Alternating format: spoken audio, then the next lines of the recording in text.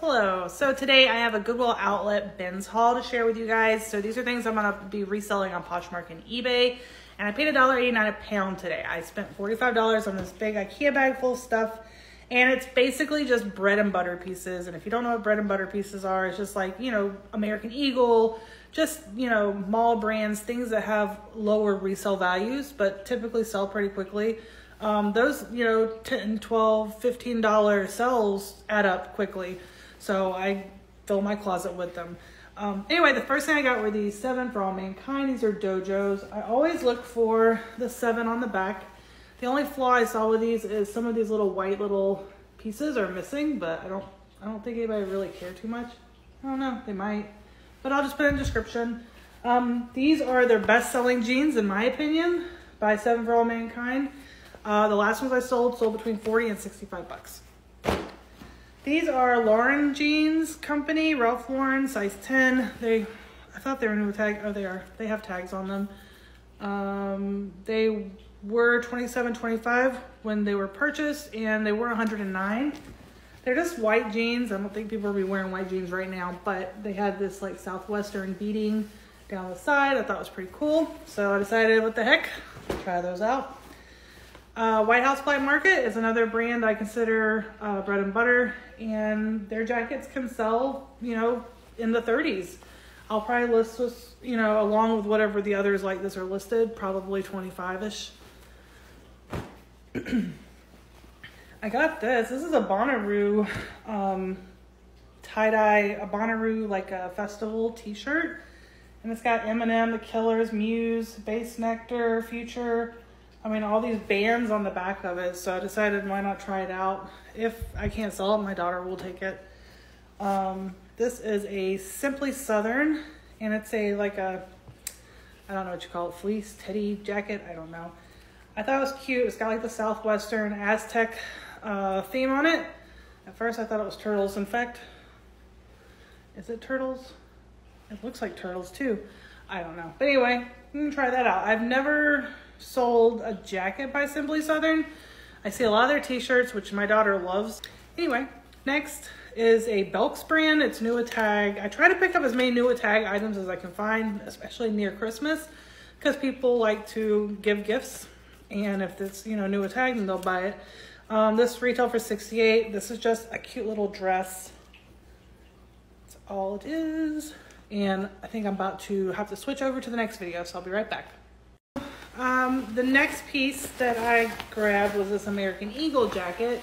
That's American Eagle, and it's just like a khaki color, beige color jacket, hoodie. It's a men's jacket. This is Toby. I could probably sell this for about 15 bucks. It's got like a 3/4 sleeve, scalloped hem. So this is vintage Lily Pulitzer shorts. These are size 14s. I don't know in what land these are a size 14. But these are not size 14 in my land.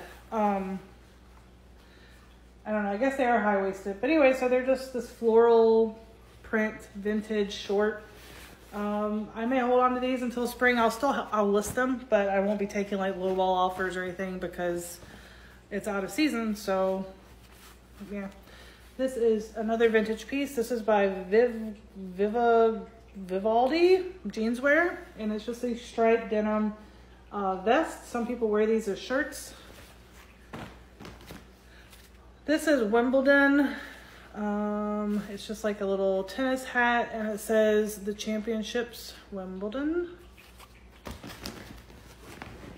This is a Brandy Melville jacket, or like a corduroy coat.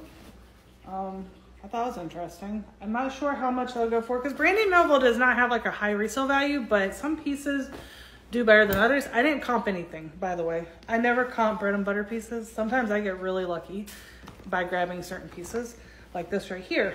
I knew the brand and I saw the style. I do need to sweater shave this, but this is Moth, which is an Anthropology brand.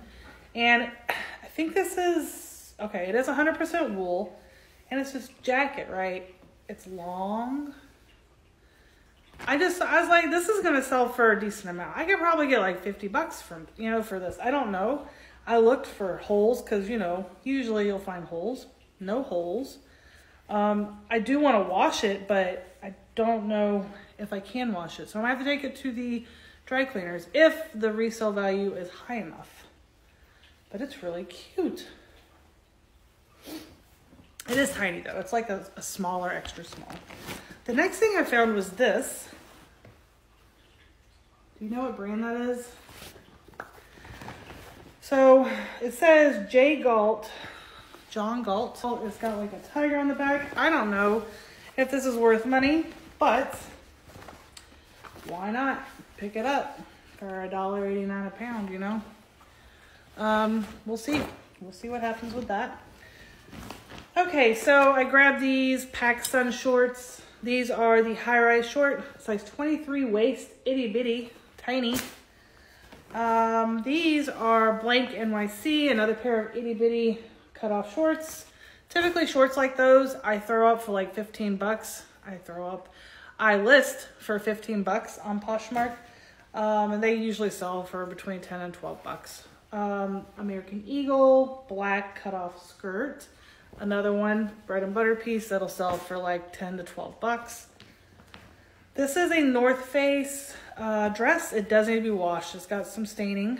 I pick up flawed items because they do well. You just have to get the flaw out. And usually it's very easy. It's like stain treating or sewing something in place. I've taken things to the seamstress for 5 bucks and made a nice profit because I got it fixed. So I never pass up the flawed stuff. Unless it's like beyond repair, you know what I mean? So this is Lulu's.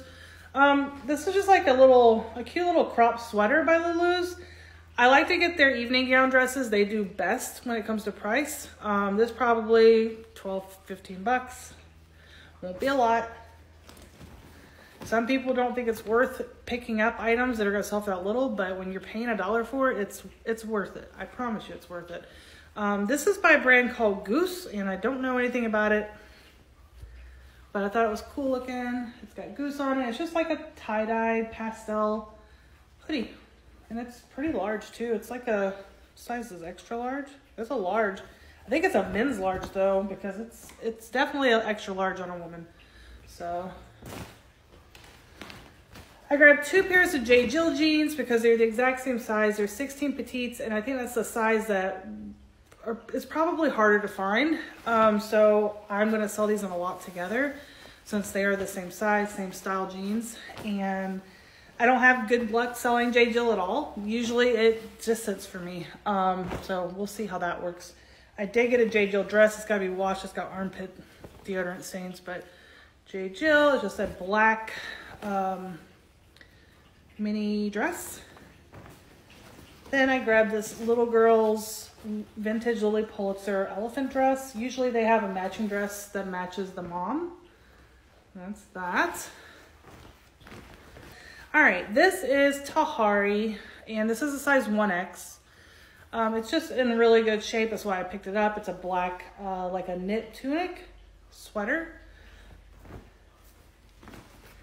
This is a brand that, it reminds me of Frank and Eileen, which is, they have decent comps. This one is Anna and Frank, or Anna and Frank. And I'm pretty sure the comps for this brand are just as good as Frank and Eileen. This is a silk shirt. It's green, button front. It needs to be steamed, obviously. But besides that, great condition. And we will see how that does. And then the very last piece was this Jessica, which is nothing special that I know of. That's the brand, but it's just like a little wrap dress, but it's a maxi dress, floral. I like the micro floral stuff, and I think a lot of people do like that as well. So got that to try out. But yeah, so that was everything that I got from the Goodwill outlet today. I can't go tomorrow. I have an appointment tomorrow, and I'm gonna end up out of town. So yeah, I don't know. I think I'll do pretty well. Like I said, I spent 45 bucks on that stuff. Hopefully just the Dojo jeans will give me all of my money back, and then everything else will just be straight profit. That's how I like to do things. So But yeah, bread and butter. I live off of bread and butter. That is like my favorite thing to pick up, especially at the Goodwill outlet. I don't like to buy bread and butter pieces at the retail side of Goodwill. For example, this stuff right here I got from the retail side, and I'll just show you these real quick. I don't consider Rebecca Taylor bread and butter. I consider Rebecca Taylor to be like a nicer brand. So this is the label, and it's a strapless dress, right? I know I could probably get about $30 for this. More than likely, it's in excellent condition. I believe it is silk as well. But this is not considered bread and butter in my eyes. Rebecca Taylor is not bread and butter. But I got Torrid. Torrid, in a way, Torrid is bread and butter because there's so much of it now. I bought this Torrid dress, and you know, dresses by Torrid, some do really, really well. This one will probably sell for about 25-ish. And I would consider that bread and butter. I might keep that though.